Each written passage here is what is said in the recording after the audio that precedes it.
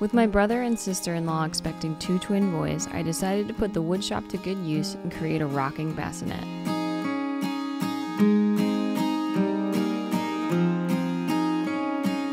For the design, I went for something simple and clean, kind of a mid-century modern / Danish style.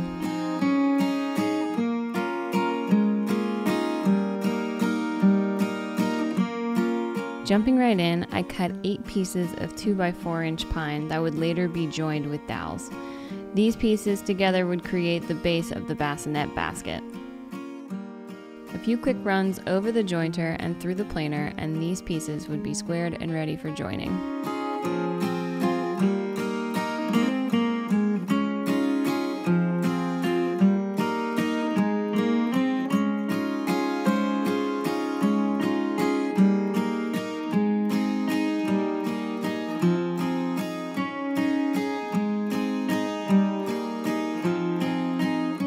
Once all the boards were prepped and squared, I put them in order and determined which 2 planks would be my centerpieces.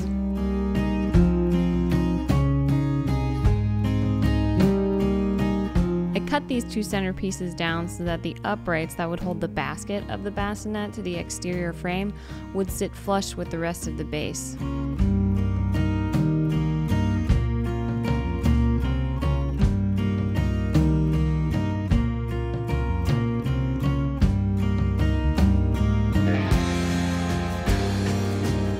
Once all the pieces were cut to length, I went about marking the holes for the dowel pins.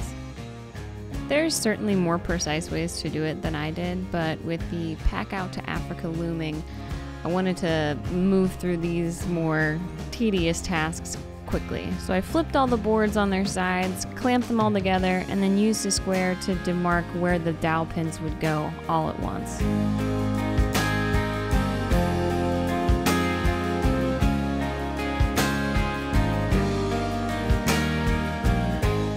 This did give me kind of a tighter fit later on, but for the most part it actually worked out pretty good.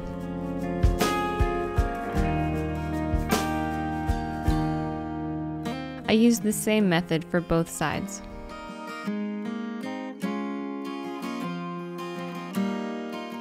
Using just a generic jig, I placed a pinhole at each mark.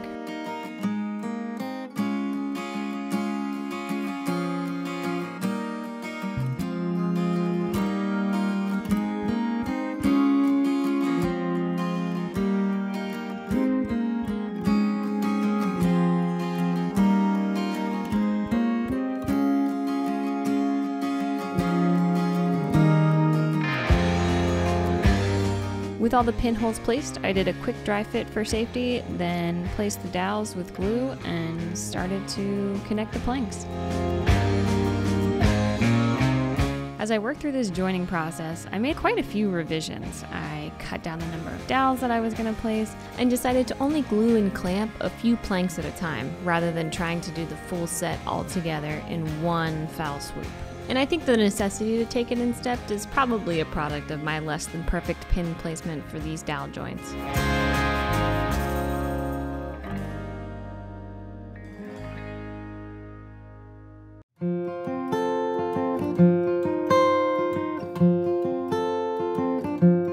Now, better pin placement aside, the one part of this joining process that I would go back and revise would be the placement and usage of clamps, and also the purchasing of higher quality clamps. I think I put myself through a great deal of frustration by being impatient on where I put the clamps, and also going the cheap route out and getting clamps that simply weren't going to do the job.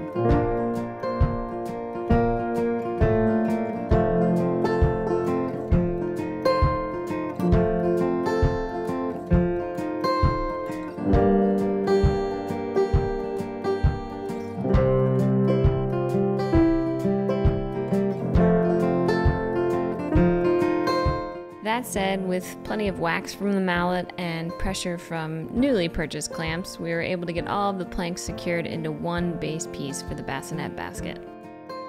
While I knock out the first sand down of the freshly cured base, I wanted to point out a slight cup that developed during glue up.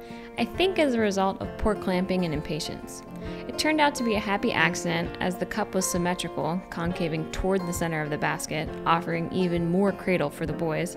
But if you're willing to share, I'd love to hear a few tricks of the trade in the comments below on how I can improve this joining process.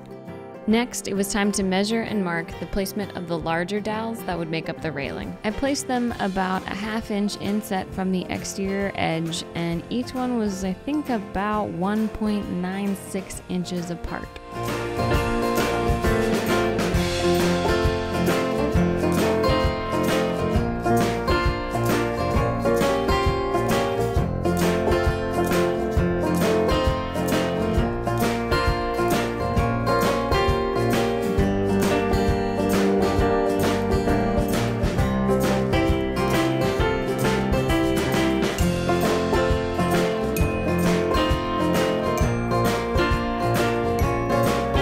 Because my drill press is itty bitty and its table is no match for this piece, I went about placing the holes with just a rounded cutter bit and my portable drill.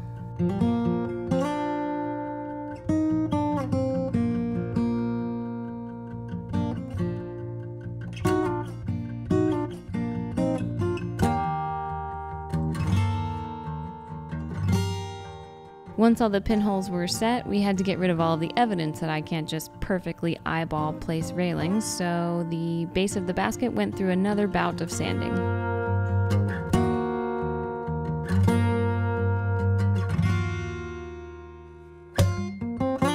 With the base ready to go, I cut the dowels for the railing. They were 1/2 inch dowels that ended up being about 12 inches in length.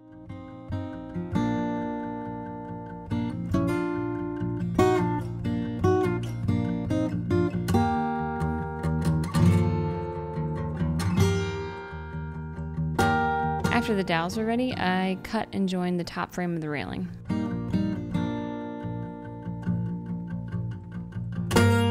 Using 1 by 3 inch pre-cut white pine, I first cut the mitered corners for each side.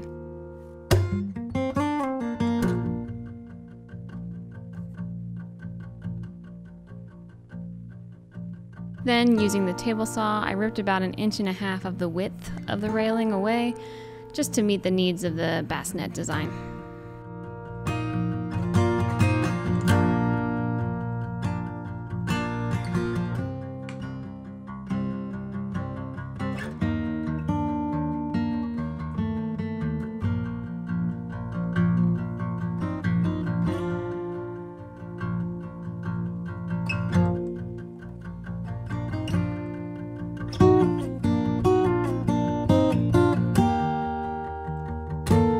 Pieces all cut, I measured and marked the placement for the pinholes where the railing dowels would meet the upper part of the railing frame. Again, the offset from the perimeter was about 1/2 inch, and the separation between the dowels was about 1.96 inches.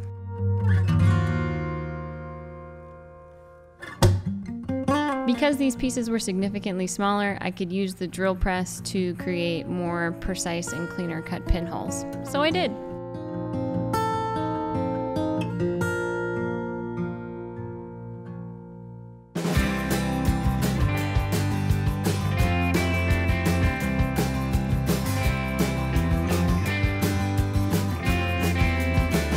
With every hole drilled, except for the ones that would end up in the corners, I used tape tension to glue up the mitered edges and let the top piece of the frame set to cure.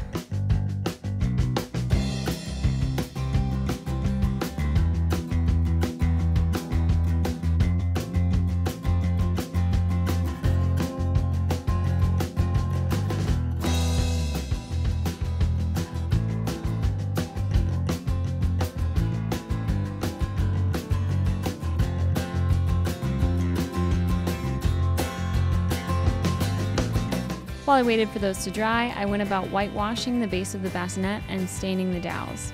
The whitewash was 2 parts paint, 1 part water.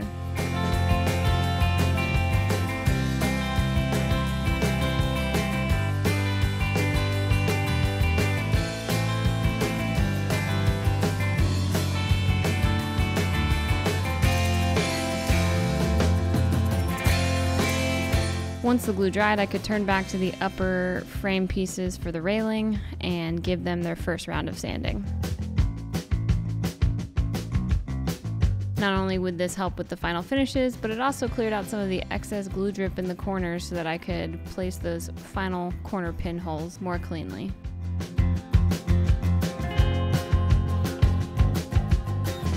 Like the base of the bassinet, these two railing pieces went through another round or two of sanding and then were whitewashed with a 2-to-1 ratio of white paint to water.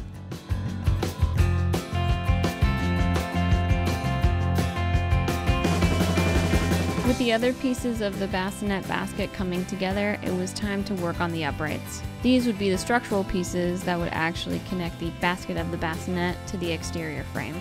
I went through the same process of cutting, jointing, planing, and then joining these planks together as I did with the base of the basket.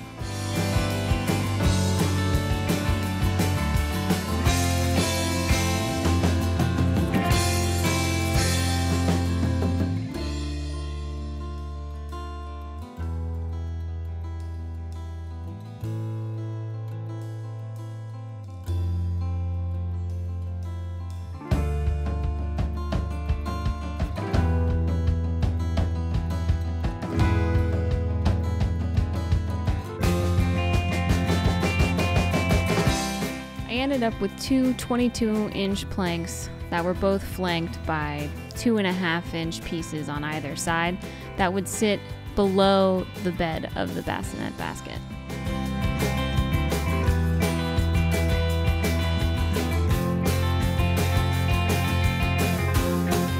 I added angular cuts to the outside of each flank. I did this mostly for design aesthetics, but it actually gave some valuable clearance for the basket to swing when I needed to add a little extra bracing on the exterior frame.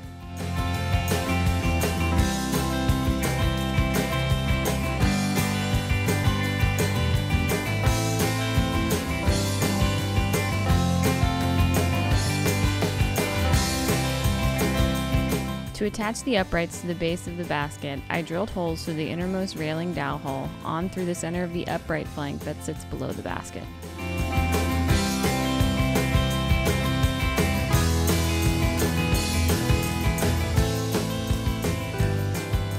Then I placed and tightened a threaded bolt through the shaft to secure the two together. Saving myself a trip to Home Depot for shorter bolts, I simply used an angle grinder to remove excess length. Then it was time for the first dry fit.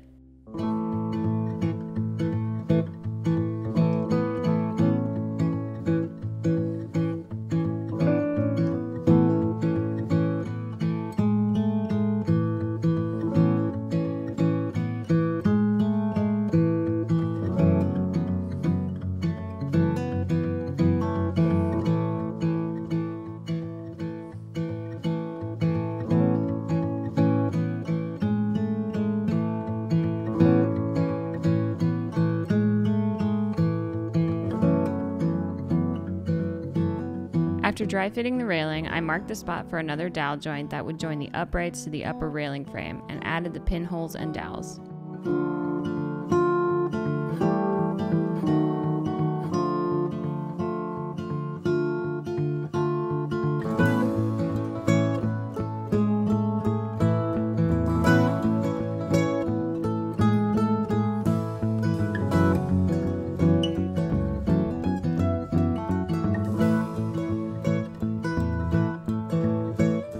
With everything marked off and all the railing pieces ready, it was time for glue-ups.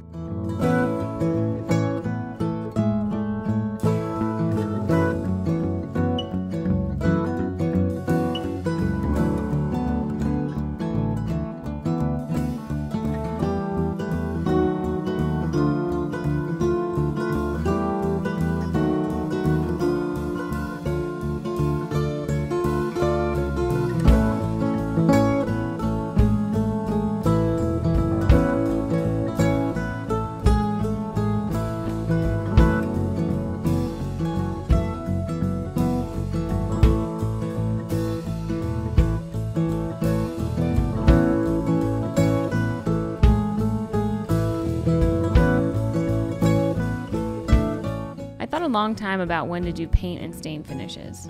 A little bit about me, I hate finishing. And I knew that I would have an easier time cleaning up glue sloppiness than I would with painting and staining between the lines for that much surface area. So I went with pre-finishing before the glue rather than trying to do two different finishes on one completed piece.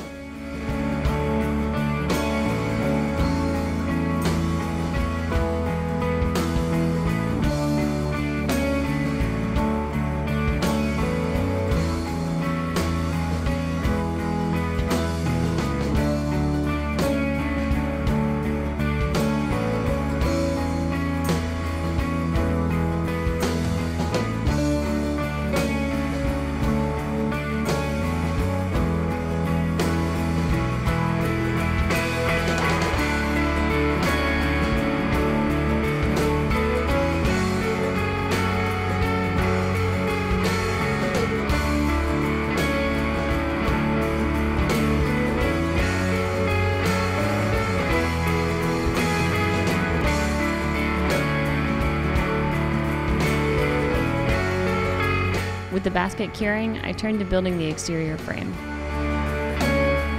Using 2x4-inch white pine, I cut the panel pieces to length at a 90-degree angle at first, then squared them with the jointer and planer.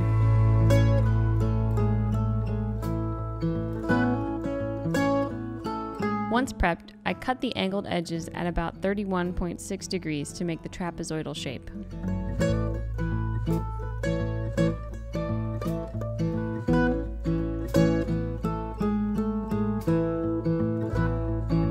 Using a scrap piece of an earlier draft of the uprights, i.e. a screw-up, I measured, marked, and cut the angular feet for the frame.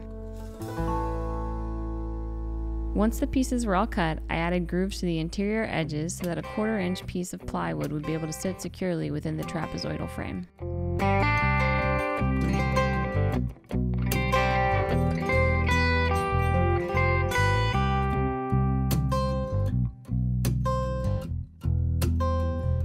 To begin gluing the frame together, I started at the feet. I measured and marked the locations for the dowel pin holes, then used the same generic jig to drill them into place.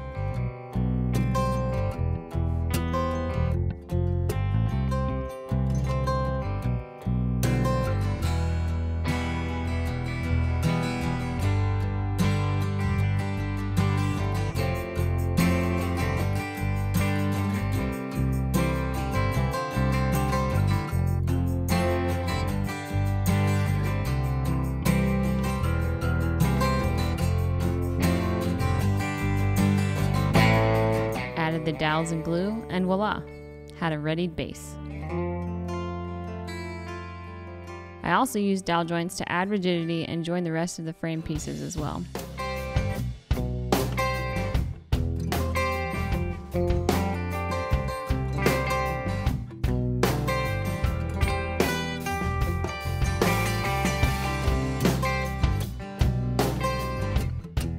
With the frame pieces ready, I outlined the shape of the interior panel and cut it from 1/4-inch plywood.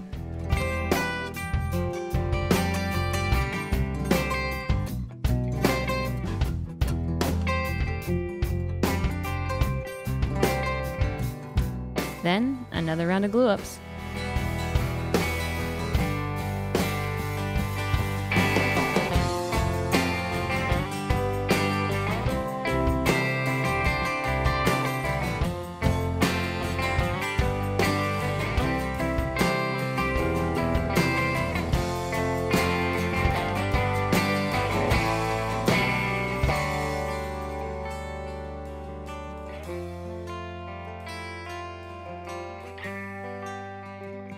Once the glue had cured, I needed to start getting these frames caught up to the basket. Cue sanding and painting montage.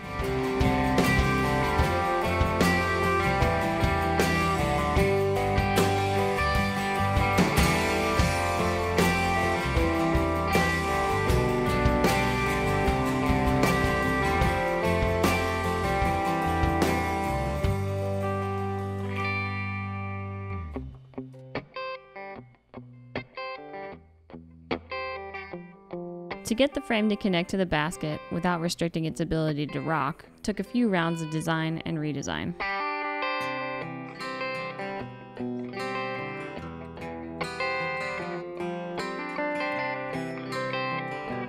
I ended up utilizing ball bearings and a system of bolts, nuts, and washers to get the basket in place.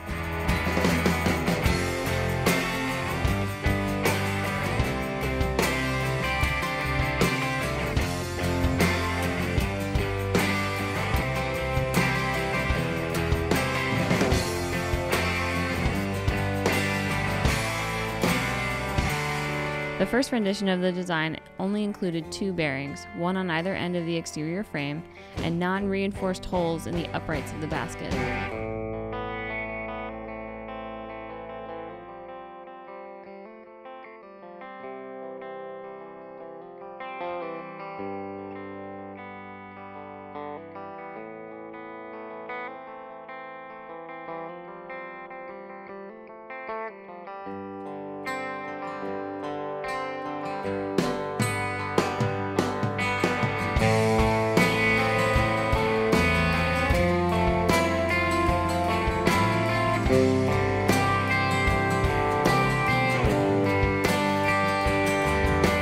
But after testing it out and thinking about the eventual wear and tear a narrow bolt might have on soft pine, I opted to add an additional set of bearings at the connection point on the basket as well.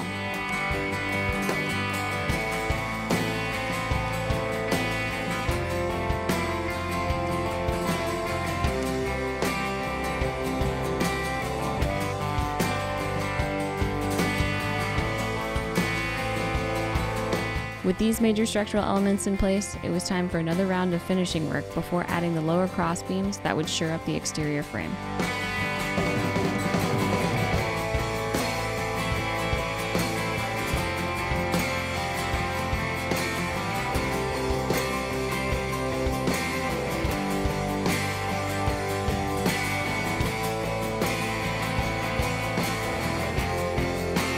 The crossbeams too went through a few rounds of design and redesign.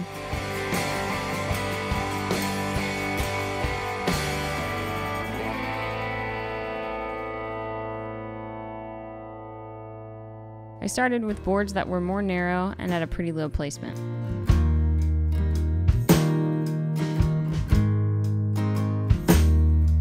But I landed on 3 planed and jointed 2x4s, 1 secured in the center of the bottom of each panel and 2 secured at an angle as far up each side as I could get them without impeding the swing of the basket. After basket and frame became one, I had one last finishing piece to make before adding the final coat of sealant.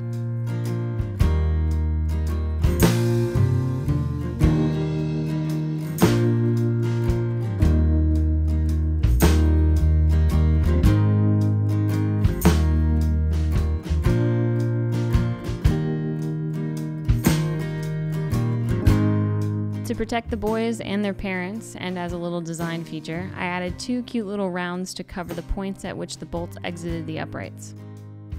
With the whole puzzle put together, cue the final finishes montage.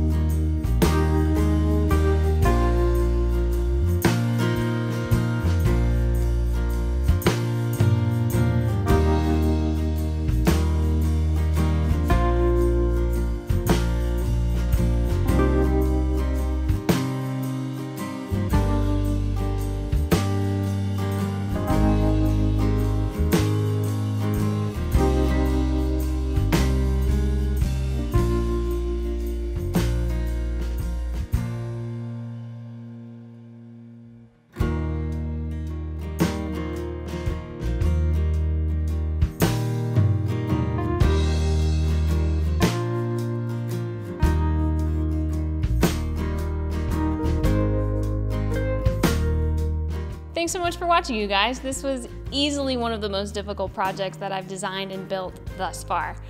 Tried a bunch of new techniques, a bunch of different design features, including the actual rocking of the actual basket. So I definitely pushed myself, but had so much fun doing it. If you guys are gonna build your own bassinet, please go and read all of the federal regulations, safety protocols, mommy message boards.